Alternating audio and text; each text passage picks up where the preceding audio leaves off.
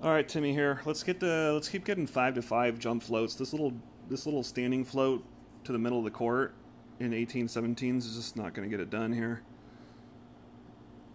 I mean, it's a good serve, kind of. It has a good like float to it, and it's got low of a net, but jump float it. Just get a little bit of a hop, get some extra little thing. The guy dimes it. Perfect pass by them. Emmett, front your middle here. I know you're new, but we got a front. You're doing kind of now. Peter's kind of hanging out. You should be right into this middle guy. Peter should be a little bit more this way.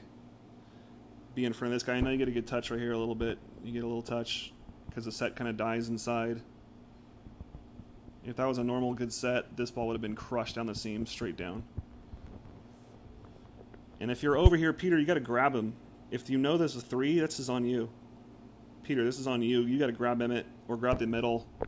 Make sure they're with you, and that way you can get to your guy. You don't have to worry about this. Don't worry about this too much. This is your guy. So you're kind of leaning in there, helping Emmett. Emmett, this goes for every middle blocker too.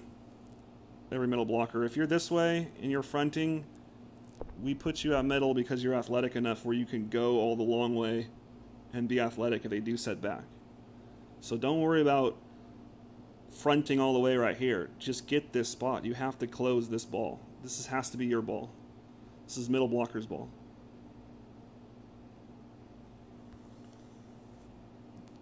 Play goes to me. Hey, nice set to me.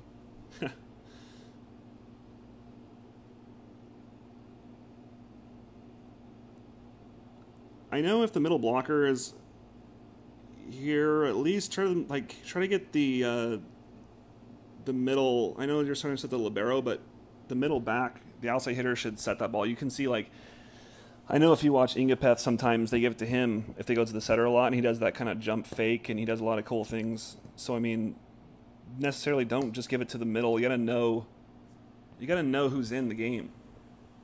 So Kyle, I know you made an easy dig, and it's like, oh, okay, I'm gonna set the thing to give to Jaren, but Jaren's not in the play, so you gotta worry about that. Before that play happens, you gotta analyze each time who's serving, what's going on. I know it's a lot of information for you guys, but you know, when the middle blocker serves, there's no libero in. All right, so middle back, you gotta set that ball. This ball comes inside, super low. I mean, look where it is. It's super low inside. Still, don't drag that ball down. At least tip it or try to hit it off the top of the block to ricochet it off. Try to get it to ricochet and come off. You know what I mean? You're kind of just dragging it down a little bit. This is a ball that we know is the libero is not setting, the setter's not setting, the middle blocker is setting. We should be covering the crap out of this ball. I mean, literally, we should be just waiting for this ball to get blocked so we can reset the play.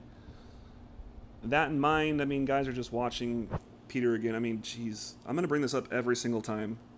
Standing, standing, standing, standing. Kyle's the only one that's actually down and ready because he probably knows that was a crap set.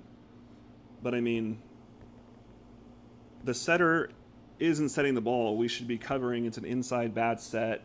Our opposite. I mean, when I'm playing half the time, if you watch pro guys too, they try to block. They try to tap it off the block to get the ball back. So, I mean, if you didn't cover, you're going to get taken out of the game. This is like literally a set play to get the ball back. So if I was Peter right now, I would tap this ball into the block and try to recover the ball so we can reset the play.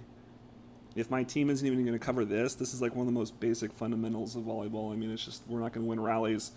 Without winning rallies, you're always just going to go 1-for-1 on points. You're not going to break away from a team. I mean, I'm going to bring it up every single time. Every single video is going to literally just highlight you guys not covering.